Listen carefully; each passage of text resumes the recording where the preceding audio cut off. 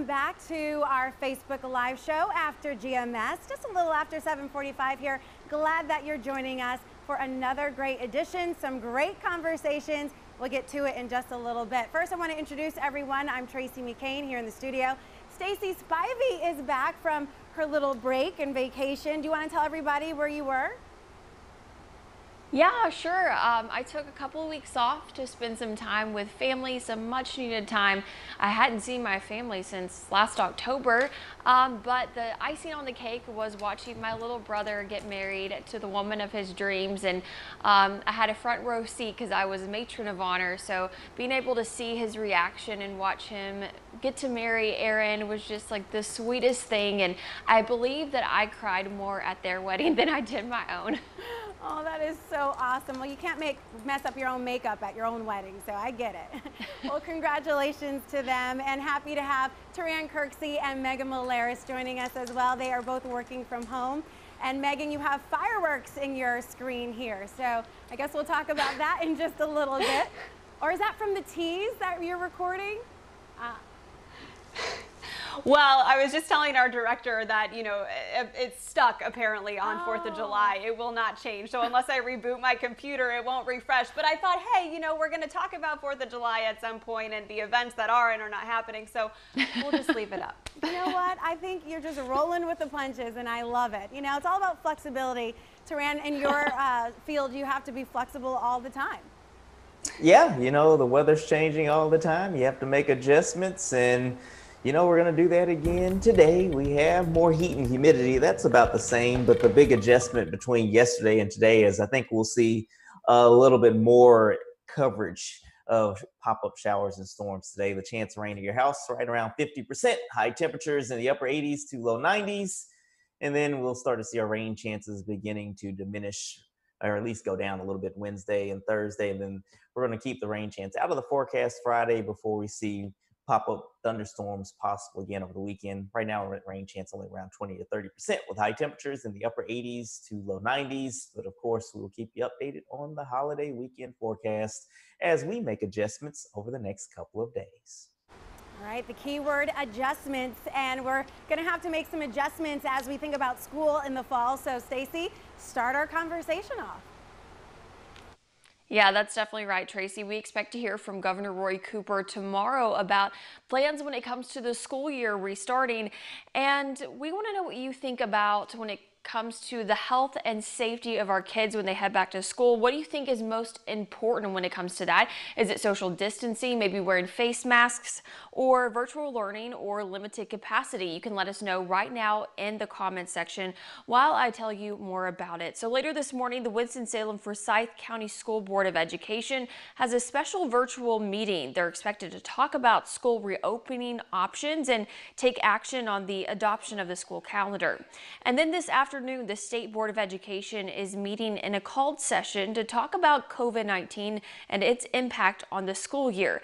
Of course, we will have full coverage on both of those meetings tonight on WFMY News 2 starting at 4 o'clock.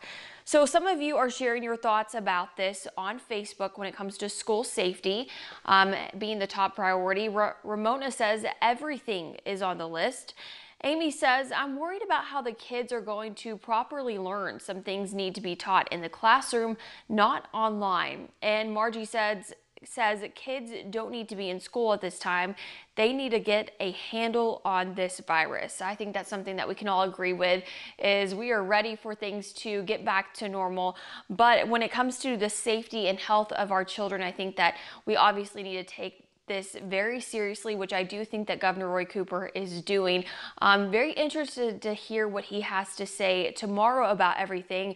But personally, I believe all of those things that I listed earlier, face masks, virtual learning, limited capacity, social distancing, I think that they're all so important when it comes to protecting our kids when they go back to school in the fall. But I'll go ahead and toss it back into you guys. Tracy, go ahead with telling me what you think about it. Yeah, so I just put in the comment section that if I had to decide right this minute, I mean like right now, I would choose to keep my kids home. And that would be only because then I would have time to come up with a plan. Who is going to watch them? Who's going to educate them? How am I going to do the learning? And I think that takes time. to get a plan in place. You know, no one can just, remember when school canceled in March? So I was off for a week spending time with the kids, and then all of a sudden school was cut short and we had to adjust so fast. I had to stay out of work for another week because we didn't have a plan in place.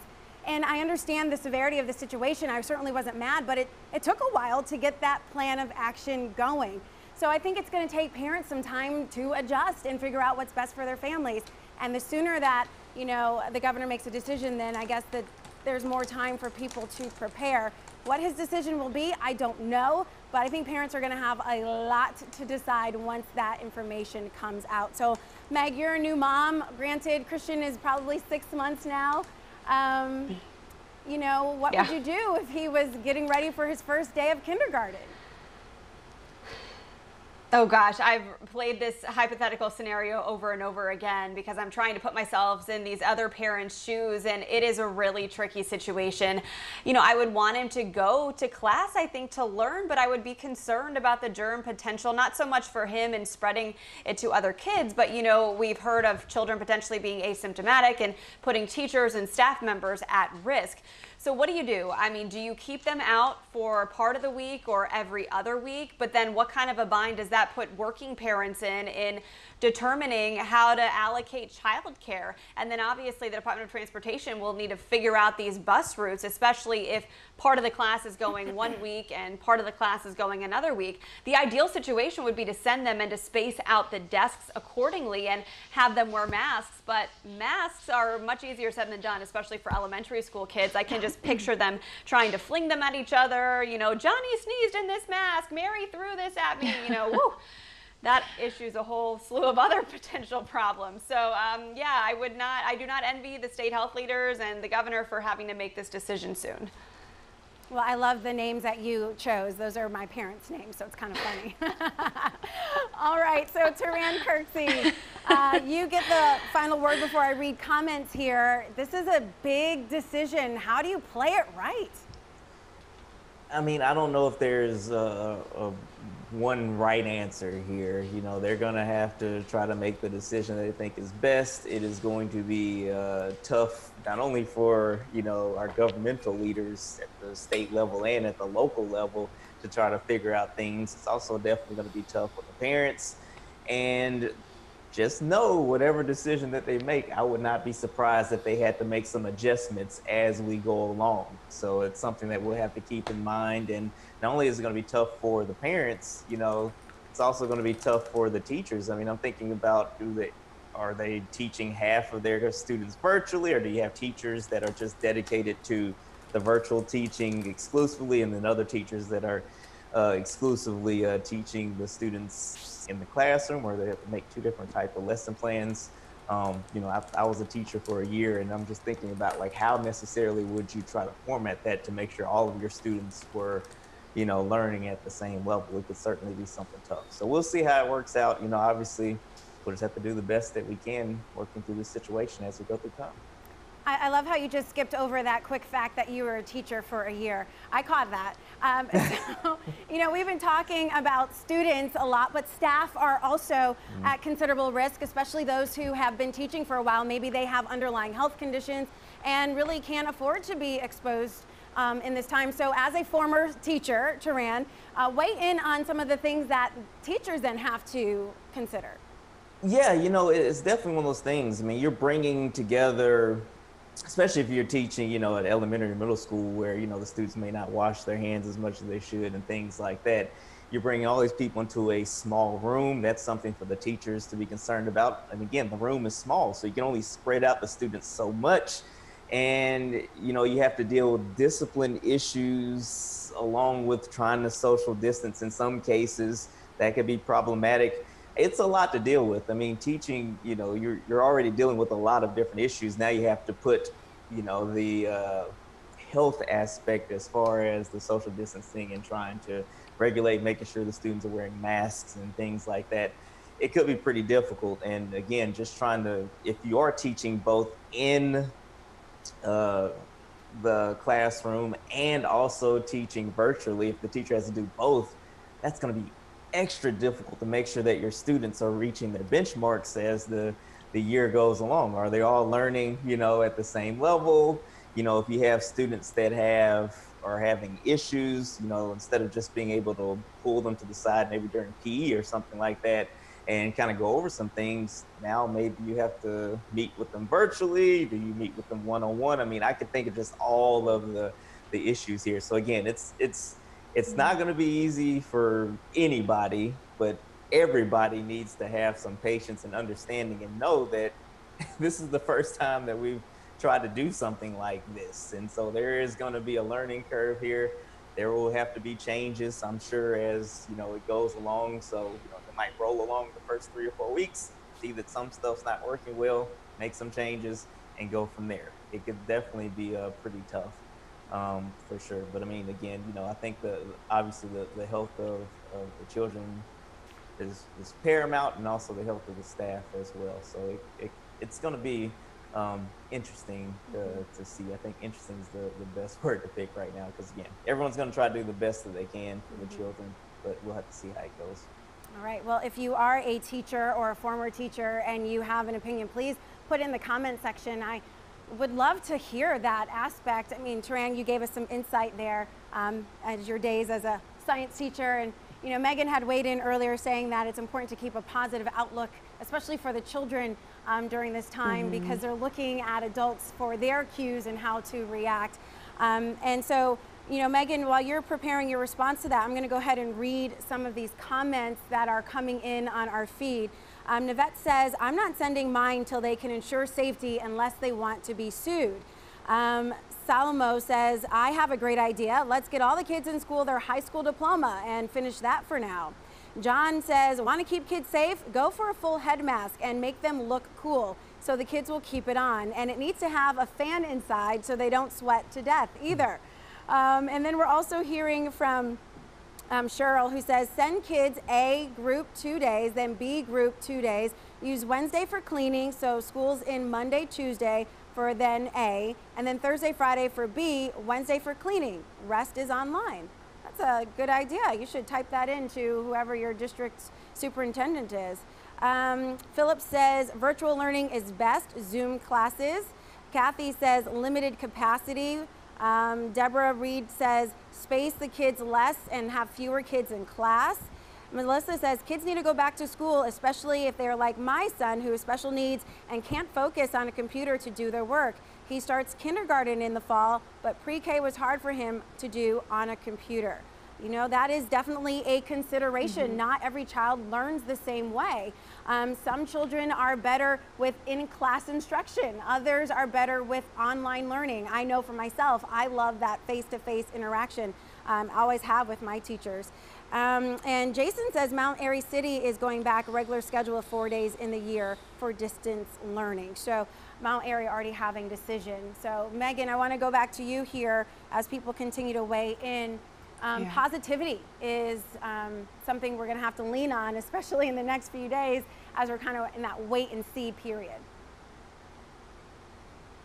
Yeah, and of course that's easier for me to say because I'm not directly in the situation yet. My son is only 6 months old, but I saw a comment from Jason here on our live feed, and he said no matter what the Board of Education and the governor decides, somebody's going to be mad and somebody's not going to be happy, because there is no perfect situation. This is not a perfect reality. I mean, nobody could have predicted this pandemic happening, and there really is, I don't think, a right way to please everybody and ensure that kids have the same experience this year that they had last year before the pandemic. So I read a post shared by one of my teacher friends from another teacher, it appears, and this teacher said, no matter what happens, please, please, please stay positive in front of kids. She said that parents' attitude in this is really going to set the kids up for success or possible failure this year, because regardless of the situation, kids are resilient and they just have to make the best of it. So that's up to parents to try to encourage that positive outlook and encourage the best learning regardless of personal feelings about the situation or how much of an imposition it's going to cause parents. And I thought that was important perspective, and I really enjoyed reading that post today. Absolutely. Thank you for sharing it. One more comment here. Karen is a teacher. She says she teaches elementary music and singing. Sharing instruments is not recommended. So she already has some insight in what will happen for her classrooms next year. All right, Megan, we have to put this conversation on hold so we leave time for our next one. Why don't you get us into our morning headlines? Yeah, a few headlines we want to get you caught up on. Our top stories happening across the Triad include this. The city of Graham ended its curfew yesterday amid the debate over the Confederate monument outside the historic courthouse. Burlington Mayor Ian Baltutis joined a group of Alamance County community leaders yesterday, calling for the monument to move somewhere with historical context. Graham's mayor and Alamance County commissioners say they don't have the authority to move the monument. It's in a public right-of-way, meaning the city does not own it. DOT says it's working with the city to figure out who actually owns it. We're also learning more about a viral incident that happened at the Cook's Flea Market in Forsyth County. Forsyth County Sheriff Bobby Kimbrough says a deputy asked 27-year-old Charles Moody to leave the market for not wearing a mask, or he had been asked to leave 5 times for not wearing a mask. After Moody refused, the deputy arrested him for trespassing. Sheriff Kimbrough says Moody had used racial slurs toward the deputy and people inside the market. He's now charged with trespassing and resisting arrest. Sheriff Kimbrough maintains his deputy did nothing wrong. Kimbrough said he did reach out to Moody over the phone to discuss those trespassing charges. All right, our second conversation. Now that the statewide mask requirement is in effect, there are a lot of questions out there about whether you need to wear them at work, in a business, and when you have to be in public. A big question people have surrounds if businesses can refuse service to you or ask you to leave if you are not wearing a mask. So here's what our 2 Wants to Know team found out. They did some digging. A business can refuse to let you into the building if you do not have a mask on. Most businesses will have a way to serve you, whether through delivery or curbside pickup. But here's an interesting side note when it comes to people who say they have a medical exception. Then that person is not required to wear a mask in the store. The company is not going to get in trouble, but they will if they ask for supporting documentation. So a business cannot ask you for proof that you have an exception, but they can call police to enforce trespassing if you refuse to use their policies and go inside anyway. The mask requirement debate always gets people talking on our Facebook pages. Here are a few comments. Marshall says, you don't have to worry about being refused entry for not wearing a mask if you just wear a mask. Mandy says, I think the mask should be a personal choice for each and every person. Has everyone forgotten that this is America, the land of the free? She continues to say, being made to wear a mask does not make me feel free at all. That was from Mandy Huffman. So there you have it, 2 sides of this debate. Stacey, we'll start with you. Have you noticed people wearing masks into businesses, restaurants, and things of such? And what's your reaction to if someone were to be refused for service? Well, I do want to mention this. So, you know, I mentioned earlier that I was out of town spending time with my family in Arkansas, and the huge difference that I noticed between Arkansas and North Carolina is that when I've been out and about, maybe at a grocery store, maybe went to grab food or something here in North Carolina, I felt like the majority of people were wearing a face mask, and it made me feel secure and made me feel a lot better. However, when I went to Arkansas this past couple of weeks, I noticed not a lot of people are wearing them. So I just say kudos to people here in our state, because I feel like that it's safer to wear one. I just personally believe that if it's going to save lives by any means, I'm going to wear it, and I'm proud to wear one. I know they're not very comfortable and they're itchy. They make me sneeze every time I put them on, so I understand people don't like to wear them, but if this is going to prevent people from losing their lives, then I'm all about it. And I think that's something that I've continued to say since day one, but I am happy to see that North Carolina is at least being more cooperative than what I've seen in Arkansas. Well, that's interesting perspective, because here it's now an order under Governor Cooper's executive order. So people, their choices are limited here when it comes to wearing a mask. So that's interesting versus Arkansas, where that is not in order at this time. Thanks for bringing that up. All right, Taran, how do you feel about masks being worn in businesses? Have you noticed more people wearing them? And what's your reaction if they don't?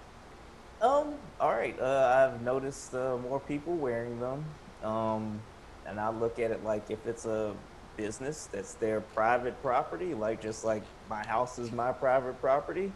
If they ask me to wear one, then I have to, or just I won't shop there. Those are just kind of my options.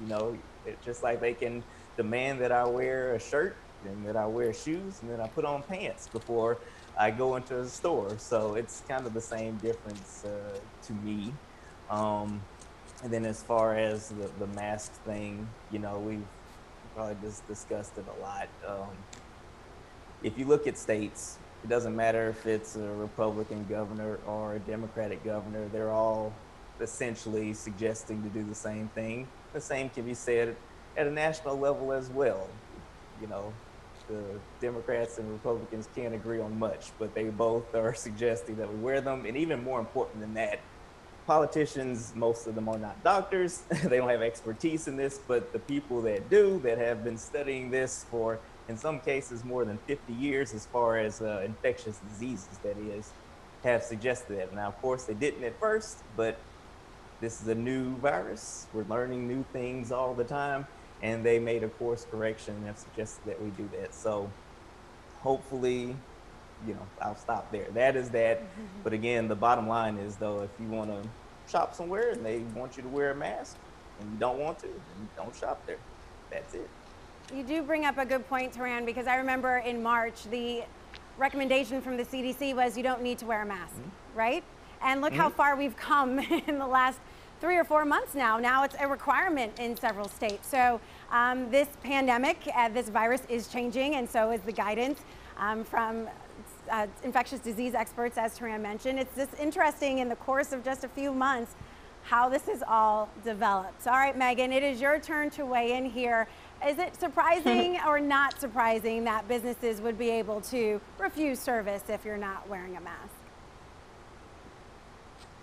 No, I mean, I don't think it's surprising at all. This is the statewide mandate now. They don't want to be in trouble. They don't want to be liable. Obviously, there is that medical exception, which does make this a little tricky. How do you know if someone truly has a medical ailment? And I think that's honestly all there is to do is take that person for his or her word. However, know that if you lie about it and say you have a medical reason why you can't wear a mask, and then someone contact traces you to an active case of spreading COVID-19, you're going to be in trouble and you're going to be liable potentially for lying about it. So obviously, I do think we need to be mindful and considerate of people who genuinely do have health problems that would prevent them from being able to wear a mask. And I just hope that if those people are out with me in public, that they would heed the caution and social distance and respect my space as well. So as far as I've seen, as I said yesterday on the Good Morning Show, people do seem to be complying with this mask mandate, like it or not. And so hopefully we can get a curb on these new cases that do continue to rise, as we've been reporting in our numbers every day. All right, great conversation, people at home, and of course our panel here. One other thing we'd like to get a curb on, Taran, are these hot temperatures. I mean, we haven't hit 90 yet, but we're so close. We have not. It's come close several times. We've got to 89. I'm going to forecast the high temperature again today of 89, but if we make it to 90, that'll be the first time this year, so we'll see what happens there. Rain chance right now, 50% this afternoon. We'll see pop-up showers and storms. A few of those could contain gusty wind. The coverage of rainfall will be less tomorrow and even less on Thursday. Thursday's looking to be mostly dry, and then as we go through Friday, should stay pretty dry before we start to see those rain chances beginning to pop back in to the forecast for Saturday and Sunday. High temperatures stay in the 80s and low 90s from time to time for the mid-70s. All right, not a bad 4th of July forecast at all. If only we could have fireworks this year. We know many of those celebrations have had to be canceled, unfortunately. But hey, thank you so much for all of you who are joining us on our Facebook Live feed, weighing in, joining our conversations. We love this. It happens every day at 7:45 on the WFMY Facebook page. It's called After GMS, and we will see you tomorrow, same time, same place. See ya.